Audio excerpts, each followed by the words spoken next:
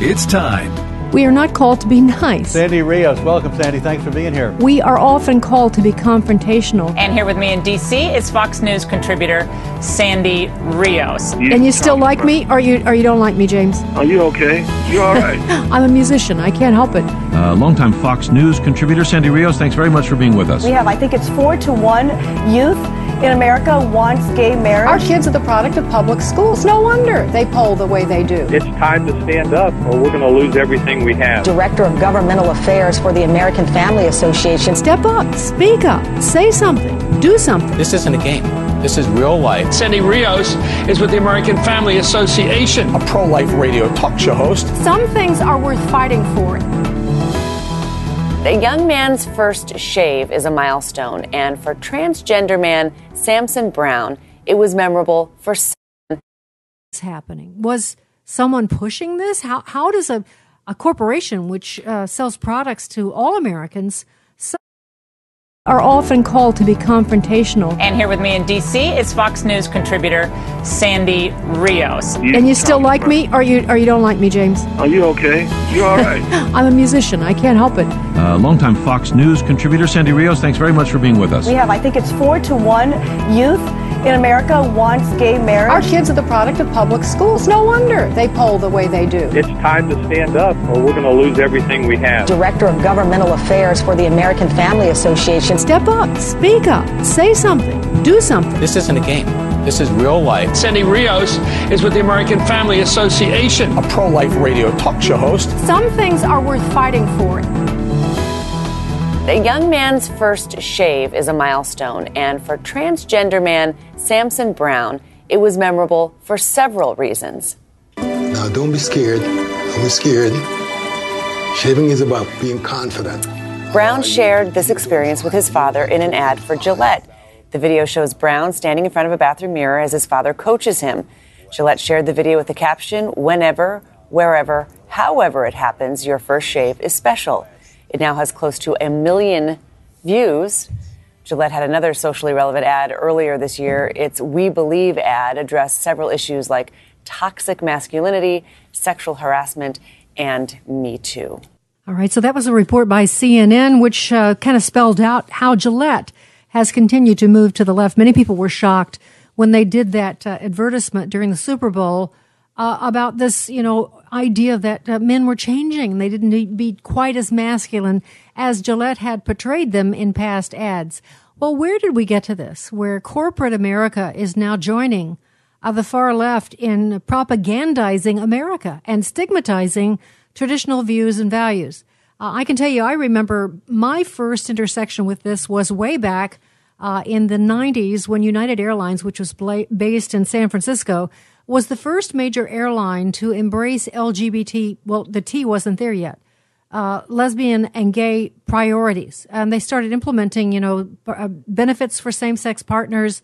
That was, of course, before gay marriage, a long time before gay marriage. But let me tell you, that was very controversial.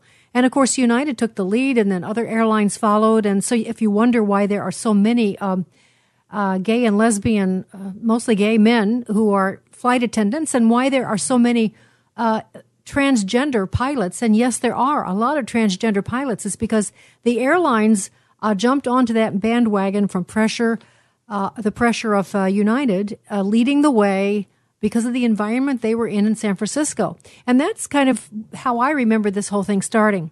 But since that time, and in the last few years, we have seen really a burst of growth in the plunge to the left of corporate America. Whether it's Pepsi or Starbucks or Nike featuring Colin Kaepernick in one of their major advertising platforms, or Target, which AFA has boycotted because of opening their dressing rooms to, regardless of gender, letting anyone use them. We could go on and on. So how did this happen? Why is this happening? Was someone pushing this? How does a corporation which sells products to all Americans suddenly decide to embrace the social views of the left? Well, someone that knows a great deal about this and is actually on the front lines of trying to push back is Justin Danhoff. Justin is the director of the Free Enterprise Project for the National Center for Public Policy Research, and he joins us this morning. Good morning, Justin. Hey, Hey, good morning, Sandy. Thanks for having me on. You know, I would, maybe it would be interesting to have you describe. I opened up and said kind of what I know, an overview, but how would you describe in broad terms what's happening in corporate boardrooms in America? Well, you had the word in your opening statement that is the most important is pressure. And companies are actually quite amenable to pressure campaigns. And there's good reasons for that, because publicly traded companies actually are responsible to their shareholders and their stakeholders and their investors. And so when they receive pressure from those groups, they are kind of forced to respond. And when you think about the broad sphere of how policy and culture gets changed, we have a political landscape, but we also have this business landscape that's very influential on the culture. And when you think about where pressure can be applied, most congressmen in this country live in a gerrymandered district, right? They're very hard to pressure on any issue because they know they're going to win re-election. Same with lots of senators in this country. And so one of the main reasons, well, there's three reasons that I've always said that the left has used corporate America so effectively as a tool. And that is the first point, is that corporations are much more amenable to pressure than most politicians in this country. Secondly, corporations, they can move much more quickly than the political process. Think how long it takes to get a new federal law on the books. They can also move much more quickly than the legal process. Cases drag out for years, decades sometimes. So then corporations, they're much quicker to affect change. And third, and this is where it's truly weaponized, and the left has become really, really good at this, really good. And we need to start copying some of their methods, that companies can have a direct economic impact on a very specific and targeted region. When you talk about boycotts, when you talk about corporate investment in certain states, look at what we saw with both Apple and Amazon over the last 2 years when they're talking about adding new locations to certain regions. You had almost every city in the country bending over backwards economically to try and get Amazon's HQ2 into their location, right? And that's because they know the effect that it can have on a specific targeted region. And the same can be said of companies that will refuse to do business in a certain state because of a policy or a law that is going to be put in place. And so the left weaponizes corporate America very much in that way. But when it comes to pressure, we're not there. This is my point. I am a conservative shareholder activist. At the Free Enterprise Project, we go after companies on a broad array of issues wherever we see them diminishing liberty, where they're diminishing religious liberty, where they're advancing, universal Medicare for all, and everywhere in between. We step in. But in any given year, there's between 70 and 90 groups on the left that do the same thing. And not only that, they've been doing it for decades. So, one thing I like to orient folks to think about is that we've been losing corporate America since about the Vietnam War era. So we're not going to win them back tomorrow, but we better start trying. Just one specific question, Justin, that I don't understand. With Target, let me just pick on Target just for a second. You said earlier that boards, are supposed to oversee the activities of the corporation and to make sure that their decisions go to the benefit of the shareholders. And I think there are laws that kind of, a board can't make decisions that will cause people to lose money who are shareholders. I think that would be against the rules, I'm thinking. And so that's the thing that puzzles me is, like, for instance, in the case of Target, which American Family Association has boycotted, and their stocks did go down, and they did suffer financially because of the boycott. They probably still are, although I can't quantify that in this moment. But I know that we did quantify it a year or so after we started the boycott. But Target refused to budge. Isn't that a breach of their own rules, that they would lose money and ignore the bottom line for their shareholders? Yeah, so that's just the rub, right, is they do have a fiduciary responsibility to their investors, but it's such an amorphous area of the law that it's almost impossible to causate or correlate directly a specific action with a stock price drop or what have you, because, again, there was an economic negative bounce for a while, but I can tell you Target stock's doing okay now, unfortunately. So we need your boycott, but guess what we needed? 50 other groups to join on with it. And that's what the left does. That's my point. If you wanted to actually drive down the stock price to show that this policy is such an insane policy, and believe me, I confronted Brian Cornell at the shareholder meeting 2 years ago after this occurred. And he steadfastly stood with his ridiculous policy that he put in place. And so, yeah, you bring up a good issue, but we needed 50 more boycotts to join your effort for there to be an actual ability to bring, it's called a shareholder derivative lawsuit, where the board's in violation of their fiduciary duty. So it needs to be a larger groundswell effort. And, that's why I love that you have me on today to talk about basically we just need to reverse engineer what the left does. Yeah. We just need to build out the army that they have. And my other message to conservatives and Christians is always this. If the left can do it, it can't be that hard. It can't be that hard. Well, that's encouraging in a sort of negative way. Justin, when a company makes a decision like this, how do they come to that? I mean, it does boil down to the people that are selected to be on the board, doesn't it? And who chooses them?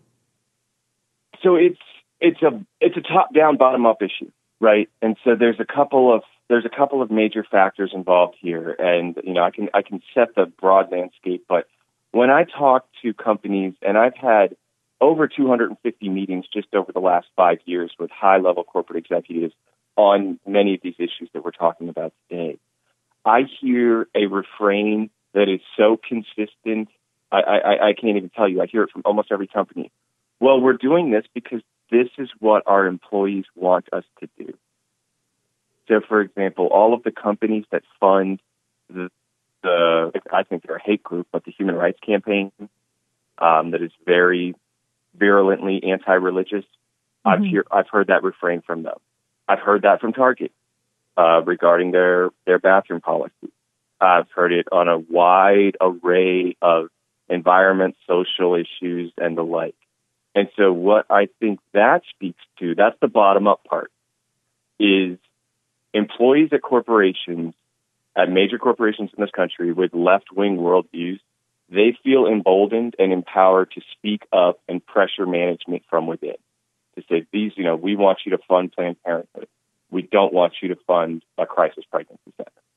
And those who work in that company, who would think completely the opposite, that funding Planned Parenthood is abhorrent and we should fund a crisis pregnancy center in our neighborhood, they stay silent. So what I've seen is essentially the extension of the American college campus into corporate America, where conservative viewpoints are seen as bigoted and hateful. And so conservatives just, in college, they just go to class, put their head down, do their homework, get up, repeat. And they don't speak out on campus generally. I mean, there are exceptions, but as a general rule, college campuses lean dramatically to the left. And now that same feeling has transferred to corporate America. So that's the bottom-up problem. Yes. Conservatives don't feel empowered to speak up in the workplace.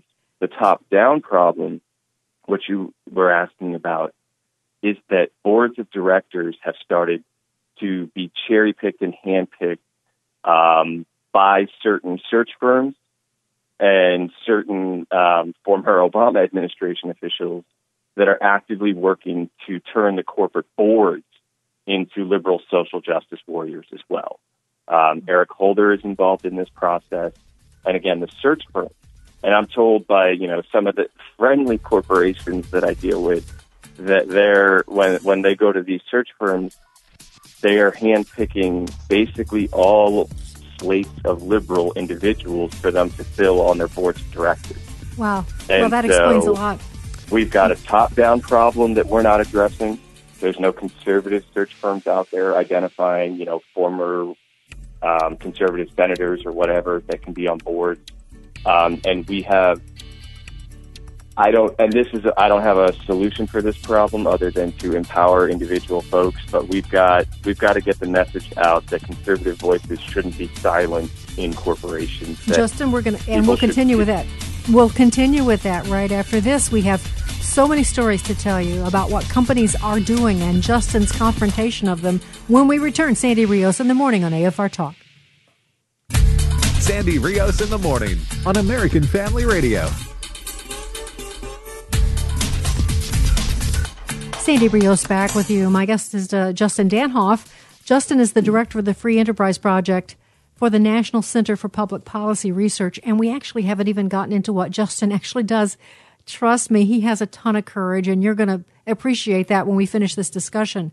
But just to follow up, Justin, for a second before we transition into what you actually do, you just told us that there's a group of there's like a search firm, a headhunting company that seems to involve Eric Holder and probably other members of the left who are strategically placing board members who are leftists at these various boards. And then you have this influx of employees who are products of colleges and universities, and so that there's a two-pronged shift in points of view. And before I play this next clip, I just would be curious to know if you were to describe what you think is the most successful campaign of the left to take over the ideological bent of a company, what would that be? What would that look like? Probably their environmental campaigns. They've already won on the climate change hysteria issue. Every single company in America now that's a Fortune 500 company has a sustainability officer, sustainability campaign, and they spend significant wasted resources on green tech, green energy, and the like. We basically lost that battle probably a decade ago, and believe me, they're still trying to spike the ball and push it even further, basically forcing companies to themselves adopt the Paris Climate Agreement, and many of them have done so. So the U.S. left the Paris Climate Accord, thank President Trump for that. But companies now are willfully adopting the mission of the Paris Climate Accord. It's mind-boggling to watch it happen, but I see it happen every day. So, Justin, you have, as you said, you've had like 250 meetings, you said, just this year. And I know that doesn't mean that you have necessarily, some of the things that you have done have been public. And we're actually going to give people an example of that with companies that they're very familiar with. So kind of give them an idea of what it is you're doing. And then I'm going to play some audio from your interaction at a Starbucks board meeting. Can you tell us? Yeah, so it's really exciting what I do. So basically what we did at the Free Enterprise Project was we took a look at two specific tools that the left has been using for decades, and those are shareholder proposals and shareholder meetings. And shareholder proposals, for a while, didn't get a lot of attention, but I saw from behind the scenes how powerful they were in moving companies to the left.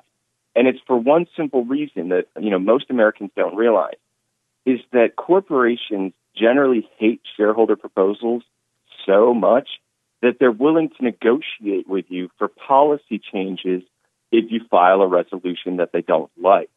So I give two anecdotes quickly to let people know how powerful these things are. 4 years ago, I filed a shareholder resolution with Coca-Cola. I own only $3,000 worth of Coca-Cola stock, mind you. I don't have, tens of millions of dollars of Coca-Cola stock. I filed the resolution. 45 minutes later, the general counsel and the head of investor relations called my cell phone directly, and they had one question. They said, Justin, what can we negotiate this year to get this proposal off the proxy? And so that is what the left has realized is the power of negotiation from filing a shareholder proposal. So it took us a while to realize that, and we've now been building that up. And I file about 20 proposals a year and then follow up with negotiations and try and affect policy changes at companies. And we've been very successful in doing so. because we stole the model from the left. Hey, but Justin, again, before even you working launch 80 hours a week, I can file 20 of these. The left can file 500 a year if they want. Let me just jump in before you get to part two, because the proxy, people that hold stocks, and a lot of people do, or they have through their 401k, they hold stocks of various companies, and they will get these proxy things in the mail, and you have to decide. Most people just toss them. But you're talking about that, where these questions come before the actual shareholders. If they would just take responsibility, then you're saying that you have managed to negotiate some of the questions that the stockholders would vote on, or shareholders would vote on, and that can actually move the ball along. People will actually look at their proxy ballot and vote. Now, it helped me. I know that wasn't as clear as it should have been, so make it clearer for me. Yeah, absolutely. So most folks, you're right, just grab their proxy cards, whether they get them via email or snail mail, and either click delete or throw them in the trash can. But what happens then is that your votes are oftentimes, depending on the company, most times they're voted for you, okay? And they're voted against every interest you could possibly believe in. And that's because there are proxy advisor services. So if you have like a mutual fund, for example, which, that's how a lot of folks have their investments, right? The proxy advisor services in this country, again, dramatically left-leaning organizations. So they support every liberal proposal that is on that proxy statement, and your mutual fund advisor will just go along with these suggestions. So they make suggestions to the mutual fund advisor, vote for all these liberal proposals, and by the way, vote against all of Justin's proposals because they share a left-wing worldview. And so, again, we don't have any proxy advisors in the conservative movement, any proxy advisors on the right telling folks, no, these liberal groups are like antithetical to capitalism. They have no interest in these companies. Pardon the pun, but these liberal groups use companies as a proxy, basically just to achieve their social justice outcome. They don't actually have any interest in the company itself. When we talk about the left and their position on the economy these days, most of these folks, like Alexandria Ocasio-Cortez, they would prefer that states control the industry, that the federal government controls most industry, and these companies would all just disappear anyway. So that's, in a broad sense, yes, people need to start actively voting their shares because they're getting voted for you against your own interests. Okay, and then the second thing that you do, this is where there are so many great stories here. I want to make sure we get to them. You have a lot of guts. I said that already, Justin, because I want to paint the picture. You go into these meetings, and of course, at these big companies, there are a lot of people in these meetings. So it's like a big auditorium with the CEO and the board members on the stage, and you go up to the microphone, and I want to give them an example. This was at a Starbucks meeting. I think this was this year, wasn't it? Yep. Okay, and this is how it sounds. Let's listen. The fourth item of business is the shareholder proposal submitted by the National Center for Public Policy Research regarding board diversity disclosure.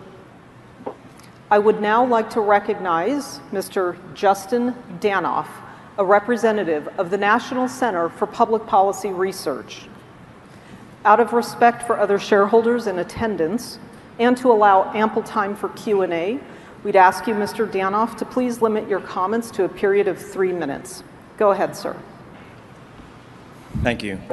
My name is Justin Danhof, General Counsel with the National Center for Public Policy Research, and I rise to move Proposal 4, which seeks to increase the ideological diversity within the company's board of directors. Across corporate America, company after company is adopting board diversity policies that are based on race and gender. These procedures have the stated goal of reducing corporate groupthink. That's a good goal. But it does so by requiring companies to interview an underrepresented minority and a woman for each open board seat. This isn't what diversity is. This is actually racism and sexism. Not all women think alike based on the fact that they're a woman. Similarly, not all Asian or Latino or Black Americans think the same based on their respective skin colors. Rather than promoting racism and sexism today, we urge the company to consider viewpoint diversity. That is, people that actually think differently when they make board selections. Through the years, especially under its former CEO, Mr. Schultz, Starbucks earned a well-worn reputation for being a left-of-center company. Under Schultz, the company staked leftist positions on immigration, religious liberty, climate, and had a dicey relationship with certain racial issues. Interestingly, now that he is considering a presidential run, Schultz has been met with scorn by the liberals whom he supported and promoted for years, since he is the B and the C word. That is a billionaire that believes in capitalism. Many of today's leftists in Washington, D.C. prefer socialism, in which government takes control of industry and would regulate capitalism out of existence. Raise your hand here if you want government-run coffee or Starbucks coffee. I think most people would raise their hand for Starbucks coffee. And forget about the share buybacks that the CFO talked about earlier. Those would be gone under the new leftist wave in D.C. too. Yet Starbucks' liberal convictions remain intact. And even if the company disagrees with that assertion, in business, all too often, perception is reality. Our proposal offers the company a concrete way to change its left-leaning public persona. When the company engages and takes overtly political positions on legal and policy issues, it would be a benefit, not a harm, to have voices from both sides of the aisle in the room. That's what our proposal seeks to ensure. All right, I'm going to interrupt. That's Justin. That's just part of it. That's how it started. Justin, what was the axe that you had to grind with Starbucks? What was the particular? Give us an example of some of their egregious policies. Yeah, so, I mean, first of all, they've got one of these board policies in place that we consider to be racist and sexist, right? Again, as I pointed out, it's a noble goal to try and avoid groupthink, but it's an ignoble way to go about it by mandating that you interview a woman and an underrepresented minority to avoid that groupthink. We've got a company, that publicly came out against President Trump's tax reform. For goodness sake, it helped their lower and middle income employees more than anyone else. Yet the company's leadership was opposed to it. The company's leadership was opposed to President Trump's orders on immigration and travel. So our point being that what our proposal did was actually give them a good business opportunity. I know personally, I don't drink at Starbucks. I know many conservatives and Christians have no interest in drinking coffee at Starbucks. And when it comes to these big national issues where Starbucks is staking out a position on a political issue, it's clear there's no conservatives that have any power in leadership, that no one's listening to them if they exist. And so our point is, even if you want to deny it, which of course many of these companies deny their left-leaning bias, right? So you go ahead and deny it, Starbucks. But I'm giving you a business opportunity. If you appointed, say, just 2 really high-profile conservative individuals to the board of directors, well, that would go a long way to say, hey, wait a minute, maybe Starbucks is trying to balance itself out. Maybe going forward, they're not going to be taking these overtly left-wing political positions that actually have nothing to do with Starbucks' bottom line. And so perhaps there is a better future for Starbucks, and they'll get out of the culture wars. Because that's part of our message at the Free Enterprise Project. What do these companies have to do with the culture battles? When it has nothing to do with your business, get out of the culture battles altogether. I'm not even suggesting they come join in, the worldview that you and I might hold, Sandy. I'm just suggesting they get out of the way, that they don't have a place in those battles. And in many of the instances that I just discussed, Starbucks doesn't have a place. And so if their board was balanced, my guess is they would stake out either no position or a neutral position on many of these issues.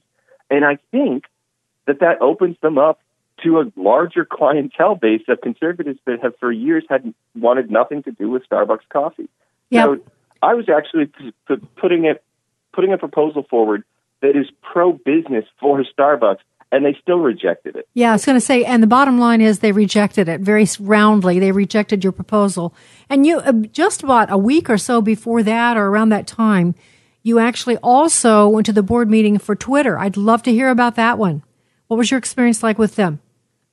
Yeah, so it's pretty interesting in that, Jack Dorsey is one of the few CEOs that will admit that there is a bias within his company. Like, this is like a shocking thing. But, Jack Dorsey admits, like, yes, our office is in Silicon Valley. Yes, we have a largely left-leaning workforce. But then there's always the but. They continue to claim that the platform is not biased against conservatives. However, we can go through all the anecdotal evidence we want, because we all know the anecdotes out there that it's largely conservatives that are taken down. But actually, a PhD candidate at Columbia ran through the numbers, and of the 22 main political figures that have been deplatformed from Twitter, and those individuals were people that expressed support in the 2016 election one way or the other, 21 of the 22 were people that expressed support for President Trump. So they can deny it, but 21 out of 22 is a pretty strong sample. But interestingly enough, one thing we do is we get results and we get impact. And I want to talk to you about that. Justin, hold that thought. I want to find out, because I want a few more examples, because you've gone to Amazon, you've gone to Bank of America, AT&T. There's just some really fascinating stories here that I'd like for us to sprinkle in, but I do want to know if you've had any success, if you've had any experience besides people booing you and having you sit down and rejecting you. It'd be nice to know if you had any kind of success whatsoever. Justin Danhoff is the director of the Free Enterprise Project, and we'll be right back after this. Sandy Rios in the morning on AFR Talk.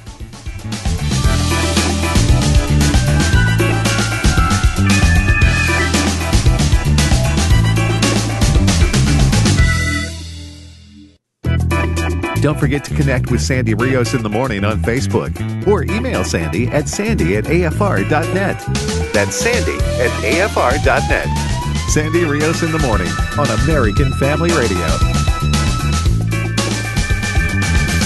Last year was when United, after the Parkland shooting, decided to sever ties with the NRA. And so we questioned him back in 2018 saying, why did you do this? And he said it was a personal decision. And that was criticized by financial experts as well as criticized by people in his company. Inc.com did a story where they found out that 4-1, United employees were against the idea to cut ties, and those that did were probably against the NRA in the first place. So we went this year to say, hey, would you like to possibly change your mind? Would you like to explain why you felt as CEO you could make a personal decision? And he doubled down, saying that we took him out of context, and he was talking about making a personal decision as the head of the United family, to which I was asking him what other things he might do in the future, and he was not happy to hear that kind of questioning. That was David Almasi, who's also with the Free Enterprise Project, and Justin Danhoff is our guest today. That was United. Of course, I mentioned United Airlines in the opening, Justin, but it's true that so much of corporate America has gone after the gun industry with a vengeance. What can you say about that? Yeah, so interestingly enough, I confronted United last year. David confronted them this year. And I wanted to give you some anecdotes on impact, though. And circling back on Twitter just really briefly, 3 days after I went after them for deplatforming conservatives, and largely only conservatives, two well-known liberals who push fake news regularly, just true fake news, were deplatformed from Twitter. So when you confront these guys, sometimes you get some action. Interesting. So that's one thing. And when it comes to the gun issue, you're right. About 20 companies last year following the Parkland shooting distanced themselves from the NRA or otherwise gave the Second Amendment a black eye. One of those companies was Bank of America. Bank of America, following Parkland, said came out with a new policy that said we will no longer give loans to any gun manufacturer that makes quote-unquote assault-style rifles, which Remington is one of these companies that was no longer eligible for Bank of America loans. Because when they come after conservatives, when they come after us, they come after our speech and our money, because speech and money are similar, right? They try and debank us and deplatform us because they don't want to hear from us. Well, I went to the Bank of America shareholder meeting, and I asked CEO Brian Moynihan a very pointed question. I said, first, based on this political decision that you just made, can you tell all of us investors in the room how much money we stand to lose? Because after all, this is an investors meeting. It's a shareholder meeting. How much money we're going to lose? And then I had a second piece of information. A week before the meeting, I was watching CNBC when Warren Buffett was being interviewed. And the host asked him what he thought of all of these companies making these political anti-NRA decisions. His exact quote is that he thought it was ridiculous, that that's not the role of business. It's certainly not the role of a CEO to place his personal politics on the heads of all of the employees and the shareholders. And so that was the second part of my question. I said, who has it right? Warren Buffett or you? Do you know who happens to be the largest shareholder of Bank of America? It's none other than Warren Buffett's Berkshire Hathaway. Wow. So what did they say? 4 weeks later, his answer was ridiculous, political grandstanding. But less than 4 weeks later, Bank of America did indeed make a major loan to Remington. Wow. They reversed their policy based on a question. So the power of a question, the power of showing up, like, the conservative Twitter, conservatives all over their blogs and Facebooks, everyone was so angry at these corporations that had taken this anti-Second Amendment stance. And let me tell you, that's fine. Vent your frustration in a blog, an op-ed, what have you. But it's the power of showing up that gets change. It's the power of showing up that gets impact and results. And so that's the message that I want all your listeners to take away is show up. Let the companies hear from you. Even if you're just sending an email, let them hear from you. If you're making a phone call. And if you do have the courage to come confront them, reach out to me at nationalcenter.org, track us down on Facebook. I will give you the tools. I will give you some courage and some support in how to do what I do. Because it shouldn't just be us at the Free Enterprise Project being a lone voice in the wilderness on these issues. Let me just repeat, nationalcenter.org. We'll put that on our Facebook page so that you can reference it. I also want to put an article on that Justin wrote. I think it was in it was in the Federalist. It's called In Gun Debate, Big Business Lines Up Yet Again as Left's Guns for Hire. It'll just give you an idea and some more details in the gun issue about this. Now, Justin, just for our own interest, there are other companies that you've confronted, and I want to hear these stories. Amazon, for instance. You went to Amazon's board meeting just in May of this year. Week. Last week. Okay, so tell us about that. So this is, the liberal enclave of Seattle, and they had the most shareholder proposals of any publicly traded company this year. So I had to sit for about a half an hour and listen to a liberal on the environmental issue literally cry, and claim that Amazon is killing the earth with climate change somehow, and that Amazon itself must fix climate change. This was interesting. There was 3 liberal proposals demanding that they stop selling facial recognition software to police because, of course, the police are racist and the software is doubly racist, so it's, triple racism or something once you do the math. I don't know. It's complete nonsense. What's my point about talking about the liberals? They had 11 proposals at Amazon. Amazon's already a left-leaning company. The liberals are never satisfied, and they're in the room in droves. Why are we not? We should be outnumbering the liberals at these far-left companies, pushing them back to neutral. But again, they're never satisfied. They're never satiated. They keep going. So I presented it was a very similar proposal to what I presented at Starbucks that you played earlier, my calls for diversity, because again, Amazon has one of these, what I call racist and sexist diversity board policies in place. And Amazon takes a lot of left-leaning public positions. So when I got up and I explained that Amazon's policy is racism and sexism, that diversity of thought and viewpoint should be embraced, this was some of the loudest booing and heckling I've ever received at a shareholder meeting. Think about that. All I'm doing is calling for diversity of thought, and the left can't stand that. I was heckled, I was booed, I was called a Klan member, a Nazi, and then on the way out the door, one of the liberals who presented another shareholder proposal said I should hurry up because I'm probably late for my next book burning. Think about the vitriol that comes from these folks. It's amazing that, they never, and I mean ever, hear a conservative thought. And, to hear it one time a year puts them into such a petulant stage that's the result.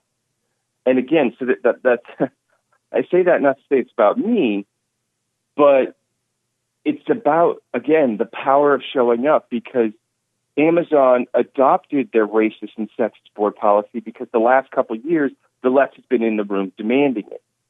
At the meeting, again, this year, they're crying about, Amazon and the carbon footprint. Amazon announced 7 new initiatives to try and get to carbon neutral, right?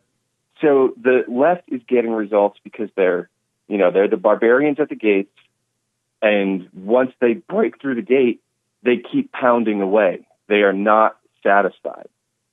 One thing that you brought out in that board meeting with Amazon is that Amazon is a supporter of and uses the information from the SPLC, the Southern Poverty Law Center, which, of course, you can imagine I've talked about a great deal at this microphone, so we don't need to explain that too much, except they are the group that lists hate groups for us. They gather all this information helpfully to show that groups like the American Family Association, Family Research Council are hate groups. So Amazon actually uses their list to target people, and also to keep people out of the Amazon Smile charitable program. That surprised me, Justin, because the SPLC really has fallen into some sort, at least, of disrepute. If you've been listening to any news or staying aware, evidently Amazon didn't get the message on that.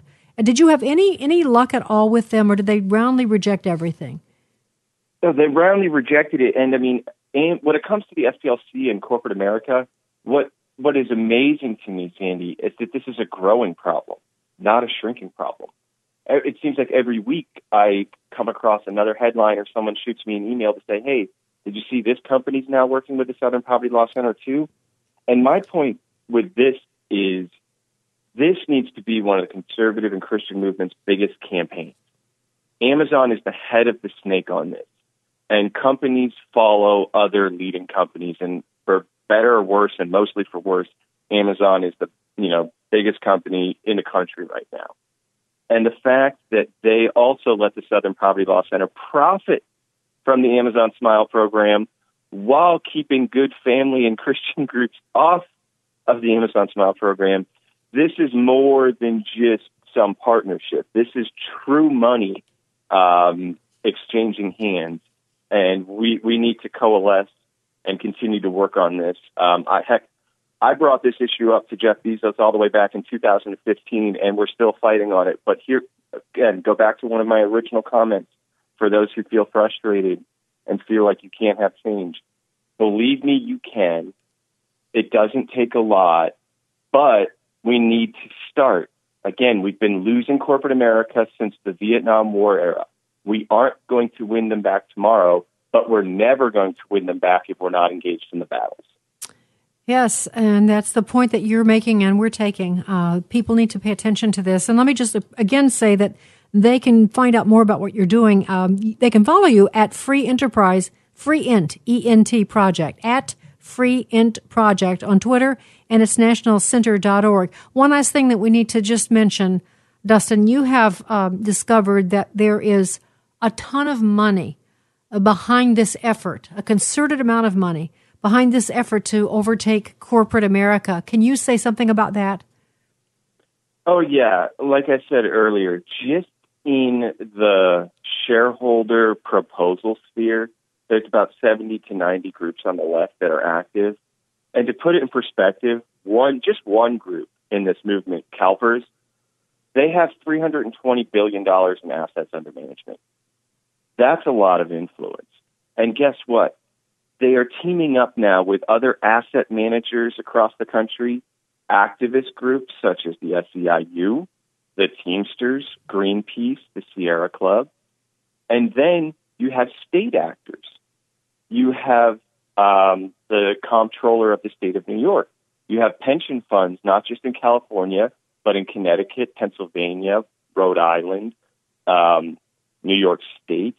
So you have state actors, you have pension funds, you have foundations, you have activist groups, all working together, and asset managers. So they give it a veneer of being pro, business, that because they have asset managers working with them, and then there's a state interest, so there's a government interest, and they all work together hand in glove to achieve this result. And look, we need to start building out the tools.